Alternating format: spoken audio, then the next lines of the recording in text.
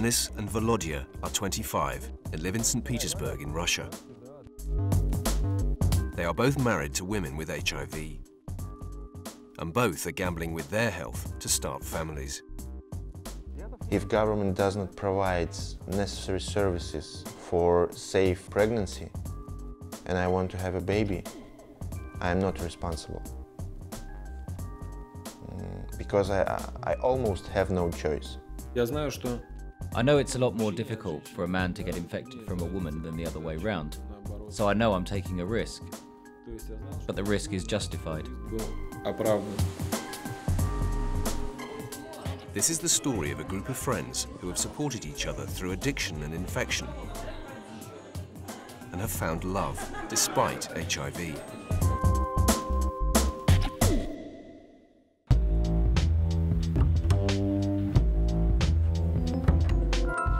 Amidst the cathedrals and canals of St. Petersburg, intravenous drug use is on the rise. Russia is in the grip of an HIV epidemic and has almost 1 million people living with the infection. It's mostly spread by drug users sharing needles.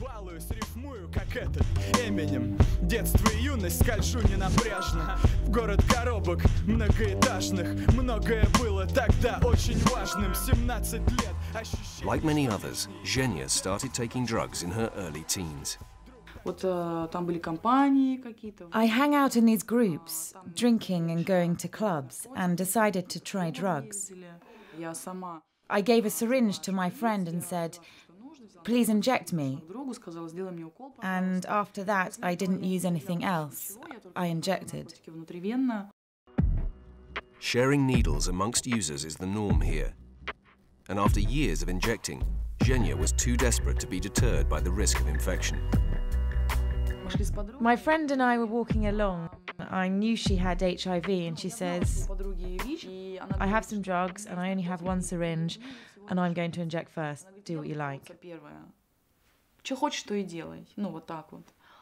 And I said, "I don't care." I took the syringe after her and I knew that I'd contract it, most probably, and I didn't care.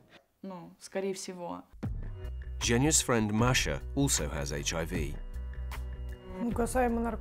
I started taking drugs in '97. That is, intravenous drugs. But it wasn't until Masha went to a clinic to start a withdrawal program that she found out she was infected. I was just given a little piece of paper with a plus on it. What was it? What does it mean? I didn't understand what the plus meant at the time. But later at the clinic, they simply refused my admission by saying that I was HIV positive. Despite having contracted HIV, they managed to pull themselves out of addiction. That evening that I came to the group, my life changed. I started to hope and gradually rebuild my life. And at a self-help group, they met each other and their future husbands. When I went to the support group, I was about 10 days without drugs. I was literally straight off the street. Zhenya had been there for 2 years and was doing great. I arrived at the group to see this cute boy, so I'm thinking, "Ooh, who's this? I like him. I thought he was cute. I'd like to get to know him." Meeting people like Zhenya at the group changed Volodya's perception of HIV. When you meet a person with HIV for the first time, you think they haven't got anything to live for anymore. They're finished. And I joined the group and saw for myself how wonderful the people there were. And Zhenya's HIV status didn't put him off. It actually made me more in awe of her. The illness doesn't stop her living her life. I was really struck by her bravery. Denis felt the same when he met his wife, Masha. When I saw her the first time, I just thought, she must be my wife. He had this short, silly haircut. Some kind of a horrible yellow jacket with a vest over it for some reason.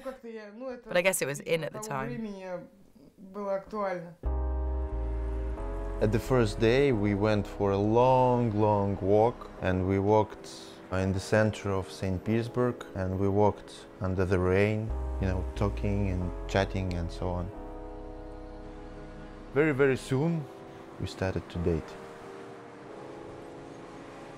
She told me that she has HIV, and the second day we just were talking, chatting, and like she told me, like, you know, I had big problems with my health. So that's how I knew about the diagnosis. I didn't feel something special, like, oh, she had HIV. No.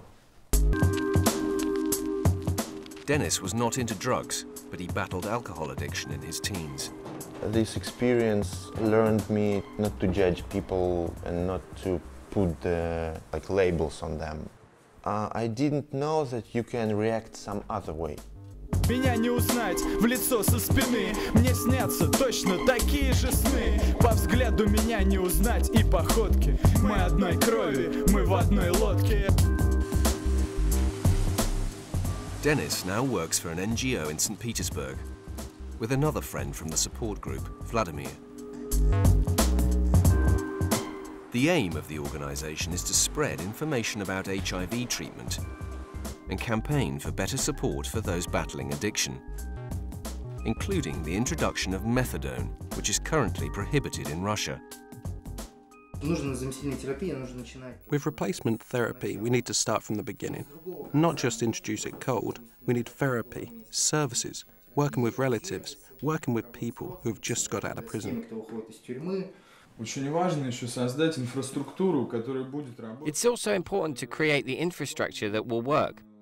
But in our current state, it's going to be a flop. But the problem is, there's no community support. Not for drug users, and for HIV, it's too late. Vladimir's own case is typical of many drug users. He claims to have had no education about HIV as he was growing up, or advice about the dangers of injecting. Once I was sharing a needle with my neighbour, a guy in my block, and he said, "I've tested positive for HIV. Do you know if you have it?" Even then, I didn't think it was possible. I thought it was done.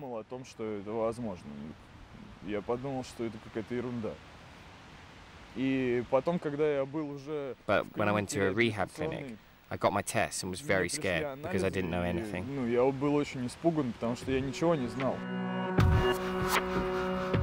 Vladimir was diagnosed 8 years ago and now has to take daily medication to manage his HIV. This antiretroviral therapy is provided for free by the Russian government, although it doesn't reach many that need it. Vladimir and Denis campaign for improved accessibility to this treatment, but believe there's still a long way to go. It's been 8 years, and in my opinion, not much has changed. Money isn't being spent on prevention or providing information about the risks.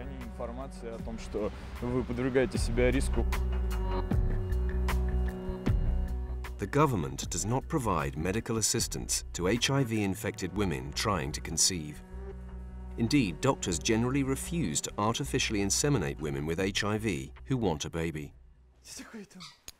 So the only way for Masha to get pregnant is for Denis to have unprotected sex with her and risk getting infected himself.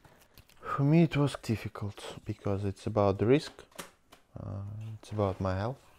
I want to have a baby, like I need the continuation of myself, of my whole ancient and parents, and you know.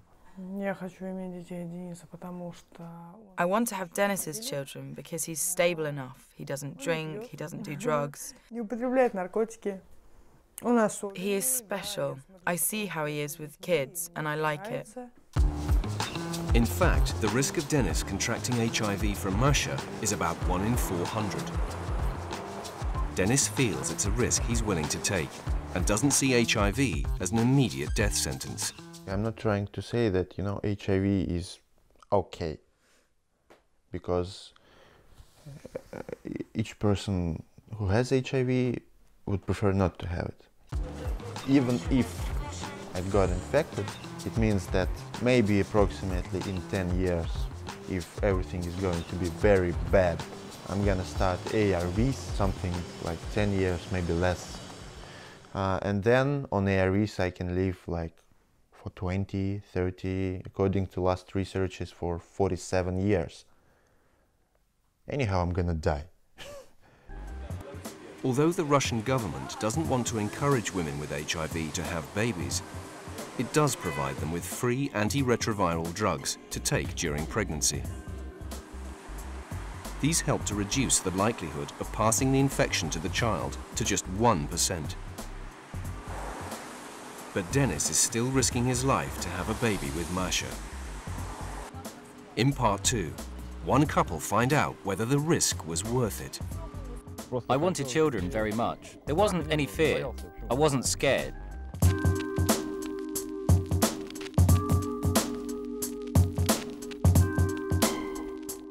In St. Petersburg, the levels of HIV spread by drug users sharing infected needles is on the rise. For two couples living with the consequences of their addictions, trying to start a family has been a difficult process.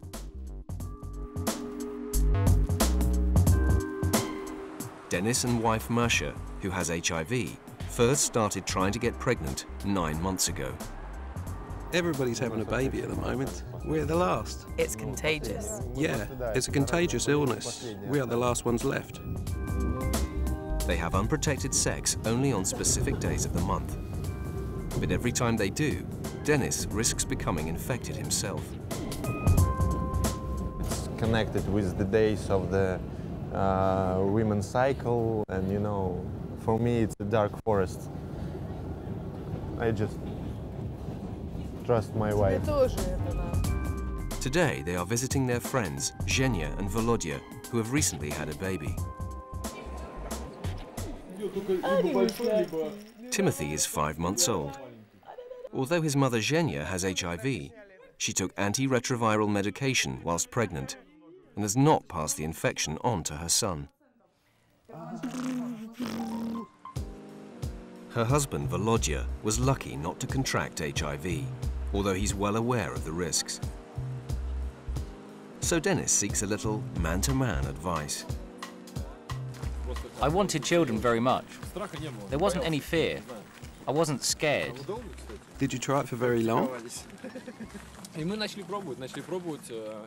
We started trying for a month. Didn't use protection. Then we had one of those nights after a fight. It was this night of passion, of love. And we counted the days, and I think it was then that we got pregnant. The most important fears, the biggest fears for me, were that the baby would be healthy. Yeah, so if you follow everything the doctor says, then everything will be fine.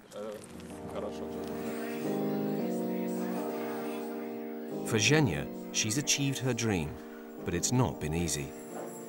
And a lot has changed since she started doing art therapy in rehab.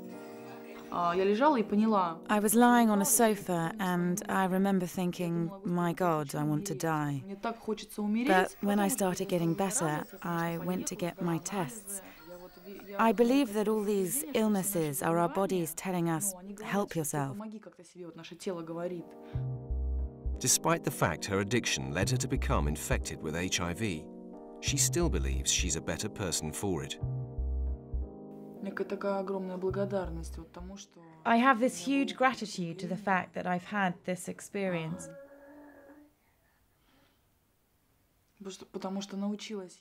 Because it taught me to be happy, live happily, to love, overcome obstacles, to set goals and achieve them, aim for something.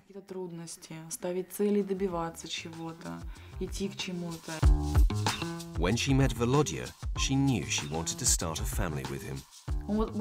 There's a type of people who you meet and right away you feel warm here. And when I saw him, I felt warm. It's so wonderful remembering how it was. Так здорово вспоминать, как это было вообще. But when you're HIV positive, having a baby is not an easy decision. Zhenia's mother didn't believe her daughter should have a child and hasn't yet come to visit her grandson. I think it will really help if my mum accepts that I'm ill, that it doesn't mean that she's a bad mother, that she forgives herself and accepts that I'm an ill person. The couple were sure it was the right thing for them to have a baby. The doctors said that if you do everything we tell you, take the medication at the right time, then there's a 99% chance that the baby will be healthy. I looked up the statistics, and there's a far greater chance it will be born with other defects rather than HIV. But they had to wait a terrifying 6 weeks to find out whether baby Timothy had HIV. It was very frightening, especially when my mum was saying it was a crime to have a baby when you have HIV. Because everybody supported us, saying, it'll be fine. The doctors supported me. They said, just make sure you take the pills and everything will be okay. I'm so happy.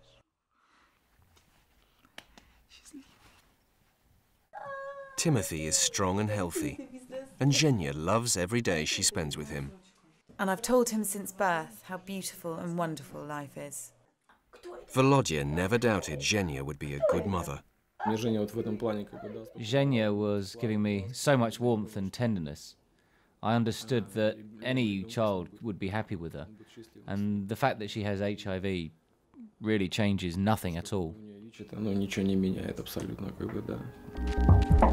Volodya's love is blind to Zhenya's HIV, but she is aware society as a whole has a long way to go. Well, if I went on a bus and shouted, I have HIV, I'm sure the bus would be empty. I think today that people are actually quite cruel, and I hope that may change in the future, because a person stays a person, whether she has HIV or not. Я улыбаюсь, как ты, я грущу. Бываю растерян, смысл жизни ищу. Им дорожу, каждым мигом живя. Я не другой, ты такой же, как я. Я пишу песни о том, о своих переживаниях. I write songs about my experiences and what I've come across in my life. And I think that I can bring people the message that HIV is not some terrifying illness.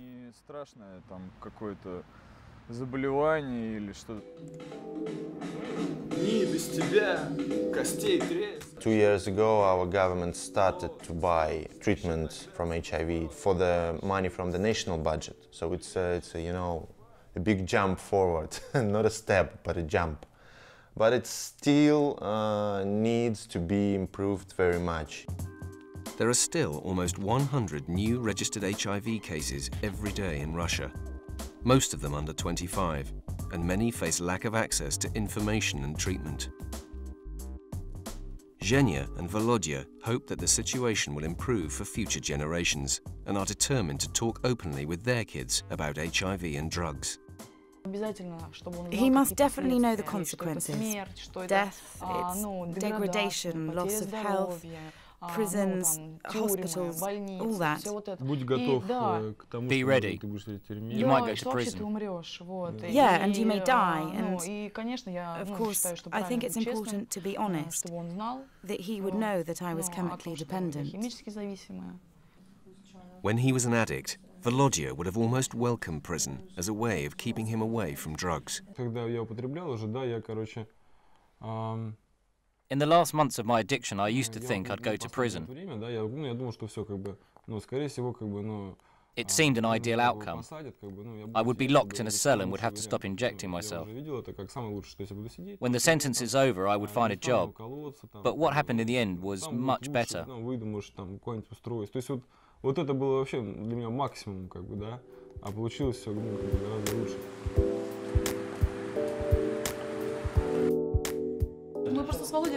Volodya and I talk, and men have it too. It's this, this well of life inside, this joy, light, such warmth, it's magic. I think these feelings are great for creativity. I started painting when I was pregnant. I know I did it as a child, and I started drawing when I was pregnant. When you're having hepatitis C treatment, you feel just like you're pregnant. Well, that's a special case. Yeah, I got all emotional.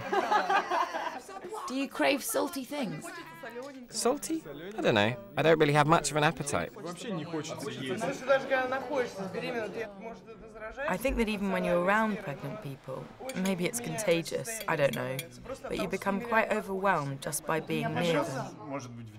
This is going to sound bad, but the more we talk about children, the less I want them. Despite the stigmas of society, these friends have supported each other through addiction and HIV and still believe in love.